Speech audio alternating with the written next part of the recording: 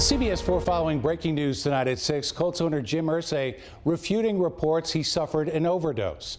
Irsay making that statement this afternoon during an exclusive interview with CBS 4 Colts insider Mike Chappell. CBS 4 has obtained police documents detailing a medical emergency involving Irsay in December of last year. Officers suspected he had suffered an overdose. The officers gave Irsay Narcan at that time, which only got a slight response before he was taken to the hospital. Now, today, Irsay says he was dealing with a leg injury, quote, that had developed a serious hematoma. Jim Irsay also revealing that his leg injury will prevent him from being in the Colts war room during the NFL draft.